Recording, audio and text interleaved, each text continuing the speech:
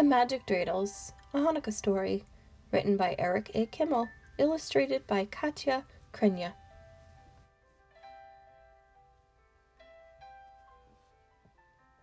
Hanukkah was coming. Everyone in Jacob's family worked hard, cleaning and scrubbing, polishing and sweeping to get ready. That is, everyone except Jacob. Jacob sat playing with his new brass dreidel. When his mother sent him to the well to fetch a bucket of water, Jacob took the dreidel with him. After filling the bucket, Jacob decided to give the dreidel a spin. The dreidel spun across the mossy stones and plopped into the well. "My dreidel! I've lost my new brass dreidel," Jacob cried. "Maybe I can get it back again. Maybe I can splash it out." He started dropping rocks into the water. Now, a goblin lived at the bottom of the well. He was a peaceful goblin who never bothered anyone, but suddenly rocks began falling on his head. The goblin rushed to the surface. "Who's dropping rocks on me?" he shouted. "I didn't mean to drop rocks on you. I just want my new brass dreidel back," Jacob replied. "I'll find your dreidel," the goblin muttered. He dove under the water. Soon he reappeared, carrying a wooden dreidel.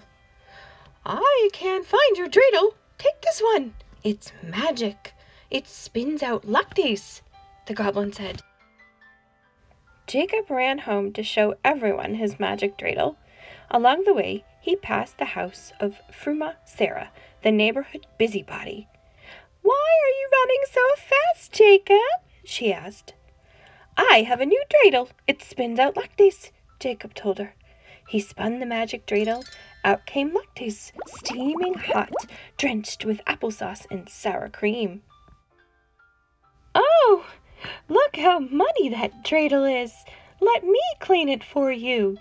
Fruma Sarah took the magic dreidel inside her house. She came back with an ordinary wooden dreidel. Jacob took the ordinary dreidel home. "Where have you been?" his mother asked. "And where is that bucket of water I sent you to bring?" "This is more important than a bucket of water, Mother," Jacob explained. "I dropped my new brass dreidel in the well. A goblin who lives at the bottom gave me another one. It spins out luck days with applesauce and sour cream." Jacob's mother refused to believe him. "Watch, I'll show you," Jacob said.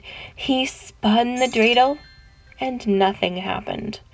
"Just as I thought," said his mother. "Go back to the well and stop wasting my time with foolishness." Jacob returned to the well. "Goblin," he called. The goblin came rushing up. "What's the matter now?" "Give back my brass dreidel. The wooden one you gave me is no good." "I don't have your old dreidel, but I'll give you this one." The goblin gave Jacob a silver dreidel. "This dreidel is magic. It spins out Hanukkah gelt." Jacob ran home with the silver dreidel. He passed Fruma Sarah's house.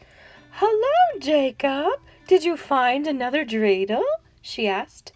"I did," Jacob said. "This one spins out Hanukkah gelt. Watch."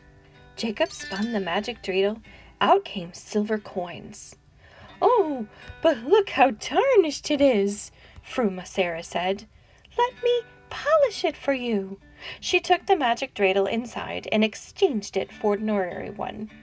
Jacob took the ordinary dreidel and ran home. "Look, everybody! This dreidel spins out Hanukkah gelt."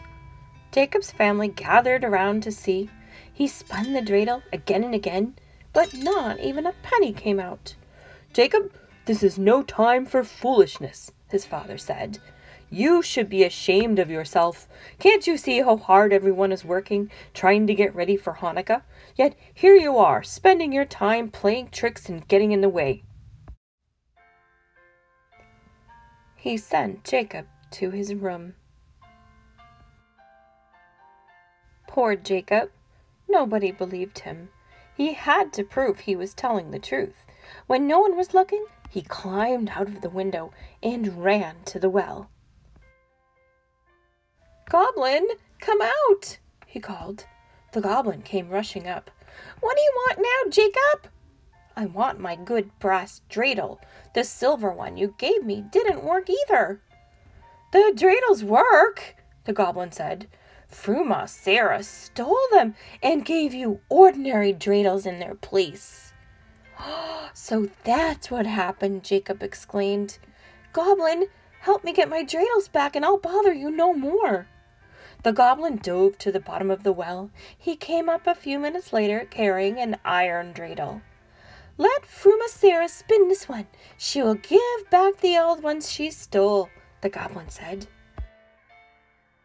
Jacob took the iron dreidel. On the way home, he stopped at Fruma Sarah's house. "I have another dreidel," Jacob said. "What does it do?" Fruma Sarah said.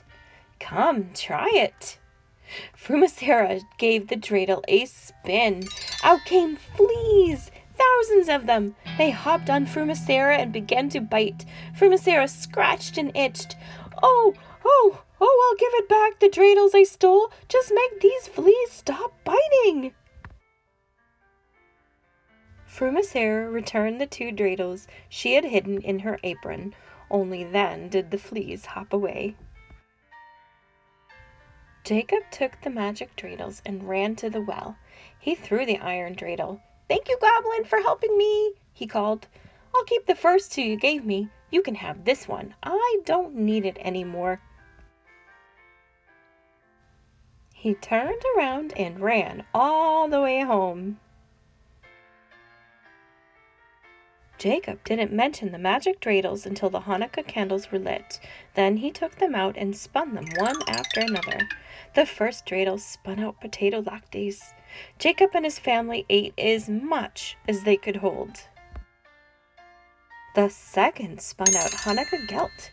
They stuffed their pockets with silver coins and invited the neighbors to share.